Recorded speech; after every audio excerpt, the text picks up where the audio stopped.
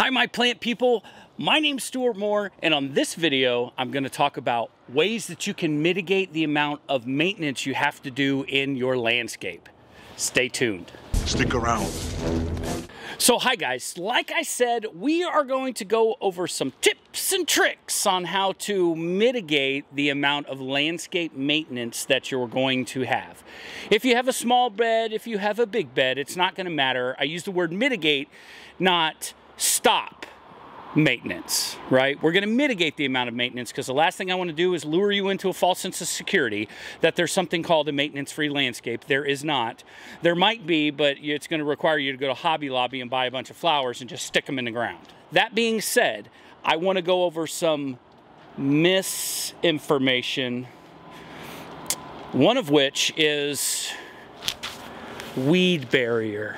Oh, weed barrier. Your name implies that you're going to stop weeds. Weed barrier does not stop weeds. How dare you? Well, I guess it kind of does in some applications. But in all honesty, weed barrier is not going to keep the weeds that pester us, like dandelions that float in from the cosmos and make it very difficult to keep a weed-free landscape.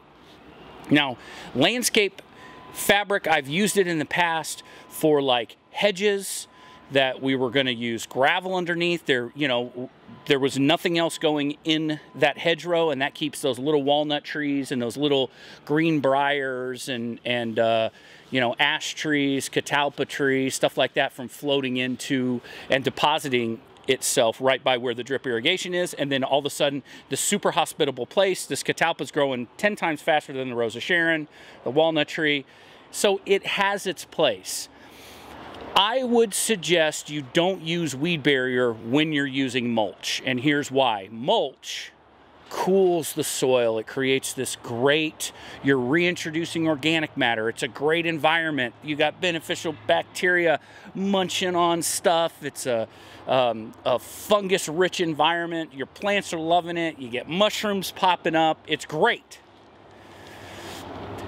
But as everybody's doing their job, as the plant's employees are breaking down organic matter and doing all that jazz, you're creating a secondary soil profile above that weed barrier. Under no circumstances should you ever put plastic in your flower beds, ever. I have no idea where that started. Cheap 6 mil black plastic underneath it. Gravel, mulch, I don't care. Never ever put plastic in your flower beds. You're keeping an oxygen exchange from happening. There's no water happening. What are we doing? What are we do? Why would we ever do that? On a lighter note, landscape fabric is basically a weave, right? So it's woven, and you can have that oxygen exchange and you can have that water exchange. Okay, so that's a thing that's happening.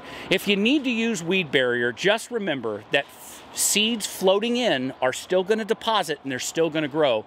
Weed barrier is just going to let you pull those weeds out very easily. That dandelion carrot root that comes down isn't going to be able to gain purchase. It's going to just kind of hit the weed barrier and grow along the weed barrier. It's really easy to pull out and just shake it off.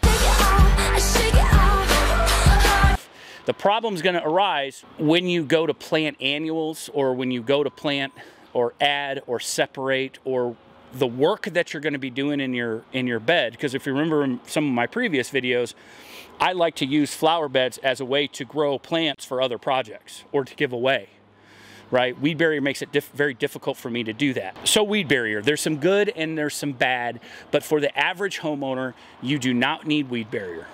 It is not something that's going to be that advantageous for you, and down the road it's going to cause you problems unless it's in a hedgerow where you're not ever going to do anything else. That is going to be a hedge. That's going to be a Rose of Sharon hedge. That's going to be a burning bush hedge. That's going to be a butterfly bush hedge. That's what we're doing in that area. You can put a 4-foot width of weed barrier through there because at maturity, or whatever mature width you're going to get on your hedgerow, and then use the weed barrier for that purpose, so that way you don't get those trees, those squirrels aren't burying walnuts and stuff. Try that with weed barrier, but other than that, I say no weed barrier. Leave a comment in below. Have you had a good success with weed barrier? Is that something that you have always used? Landscapers, let me know. Is that something that you push when you talk to your customer? Okay, so for my second tip, but like I was saying, just kind of some tips and tricks, no particular order, but is how do we handle those weeds that are floating in? Preemergent. So this is the high yield Treflan. Okay, so pre-emergents are going to keep things from germinating. So before it emerges, pre-emergent. So it keeps things from emerging. Where Roundup, you know, horticultural vinegar, things like that, the more organic, obviously Roundup isn't organic, but there is some organic ways to control weeds, would be a post-emergent. So after, post meaning after it's emerged. So I do use pre and post-emergence. Now, Treflan or Preen or any pre-emergent, be really wary of lawn fertilizers that are pre-emergents, using those in your flower beds, because it might not be something you need and they might have post-emergent qualities. So they might be a pre-emergent with post-emergent qualities, and you don't want to mess with that. So I would go with just the straight horticultural Treflan. I use the lowest dose that high yield has, which is like 1.47 or something like that. That's kind of my bag when it comes to pre-emergence. I bought a hand spreader from Goodwill for like $2.50. It was brand new, had the stickers on it. And I just have a get and go cup or something in there that I dump in, and I just spin it, and usually 1.5. I fill up that hand spreader about 1.5 times, and it does all my landscape. And I just go through and I just kind of every 3 months just put some pre-emergent down. Now here's the tips part of that, because anybody can tell you use pre-emergent, right? So I use pre-emergent instead of, I use pre-emergence and post-emergence instead of weed barrier. And the price-wise comes out in the wash. The labor price, you know, if I was charging per project how much labor it takes to put down weed barrier, oh geez Louise, it's a nightmare. This is so much easier for me. I mean, I love it. So the tip part of this is when I'm actively doing something in the landscape, whenever I go in there and I separate a perennial or whatever, I have a little bit of Treflan with me. I'm always wearing gloves, and I'll just put some Treflan down in that area that I disturbed. So I'm kind of like reintroducing some Treflan. It's so low dose, it's not gonna hurt anything. You can still walk up to your service berry and pop some berries into your mouth. It doesn't translate into the, you know, into the berry. So at that low dose, it's very safe for even, you know, tomato beds and things like that. But let's follow such as some basic fundamentals and keep anything chemical free out of our tomato beds.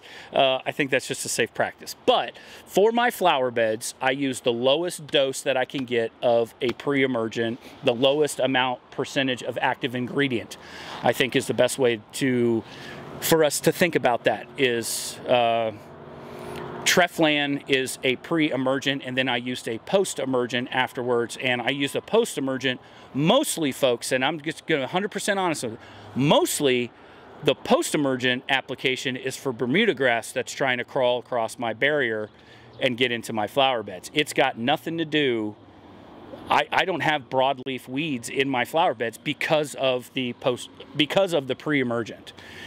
Okay, I hope you utilize that tip because it's super cheap. I think this big old 30-pound, what size bag is this? I don't know, I sell it all the time. You think I would know by now. A 15-pound bag's 20 bucks. And I still have probably, oh man, at least half a bag left. And I've been doing it for 2 years at this new house. Yeah, about 2 years. So a little bit goes a long way. Now, if you start using a come-and-go cup or something like that and just spreading it across, that's going to eat through it. I would suggest just go getting a hand spreader. The amount of material that you're going to save by having one of those, it's even worth buying one at full price. Now, for my third tip, and I have to admit, this is probably my favorite, is keeping your plants healthy. Roots transplant packets is endo and ecto mycorrhizal fungi. Okay, so this has the mycorrhiza hyphae in a dormant form. Those spores are dormant in here, and it also has the beneficial rhizospheric bacteria in here also. Okay, so this all springs to life when it gets some water. The mycorrhiza is going to spring to life when it gets a help wanted signal from the plant. Okay, there's also another product called Biotone, okay, which is also a biological fertilizer. All organic's been around a long time. I have no idea how long the company, I have a general idea. I think it's like 1919 or something like that. This company, Espoma's been in business, right? Family owned and operated. A good business model, right? So this has the endo and ecto mycorrhizal fungi in it. It also, in the dormant spore form, it also has the beneficial bacteria in it, okay? This is like $9 for a 4-pound bag. It can do, I can get 12 3-gallon, I can plant 12 3-gallon plants with one of these. And it's going to bring in more water and nutrients. Watch that other video. It goes into more detail, but it brings in more water and nutrients for the plant.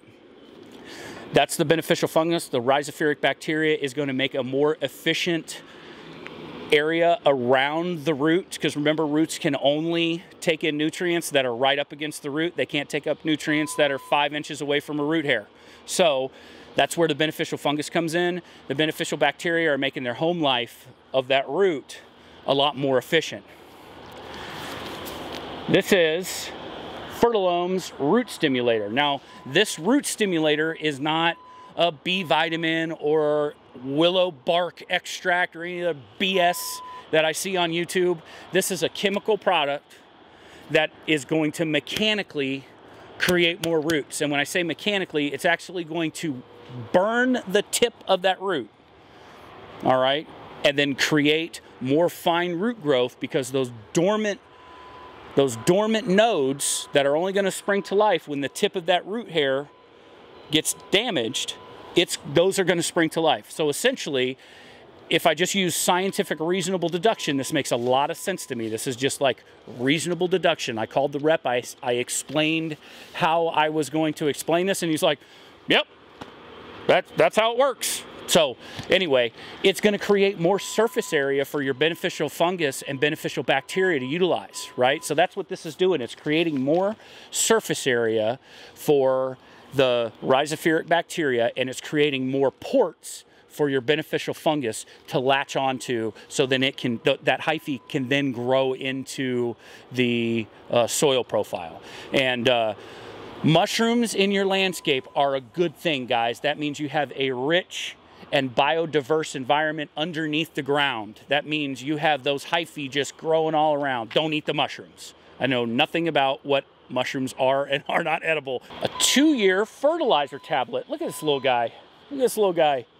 Last 2 years. So it's a 2-year fertilizer tablet. I'm absolutely in love with these things. I put one on each side of a 1-gallon perennial, like a black-eyed Susan or an echinacea. It's blowing my mind. I mean, think about what we're doing. We're incorporating beneficial fungus and bacteria whenever we plant anything. We're using root stimulator. I like to use root stimulator every 30 days for the first year. And I've kind of got a system down to where it's pretty efficient to do. And then I use 2-year fertilizer tablets. The combination of those 3 things, guys, there is nothing more you could be doing for your landscape. And these are going to last 2 years. They're super slow release. You can put them right up against the root ball, and the roots just kind of like wrap around it like it's a rock. It's not water soluble. Okay, so it doesn't matter how much rain you're getting. This uses the beneficial bacteria is going to break this down. Right, so that rhizospheric bacteria that we're talking about, it's going to break it down. The other beneficial bacteria that are just kind of hanging out in the profile that aren't necessarily live in that rhizosphere, they're going to be breaking this down and then making that available to the plant. So it's not water soluble. I think the combination of those 3 things, guys, I challenge.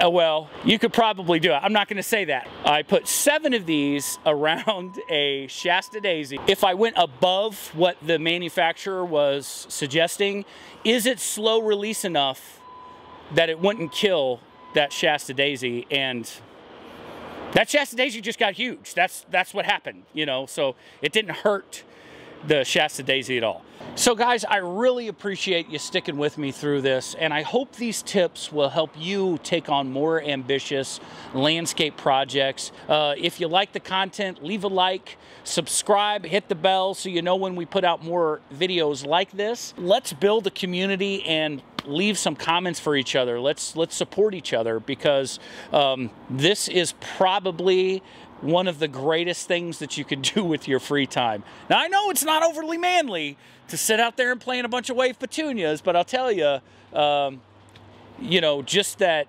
general ambiance of being around living things and butterflies and bees and doing all that jazz. I mean, I love it. So I'm Stuart Moore. Thank you very much for letting me into your home to talk about plants.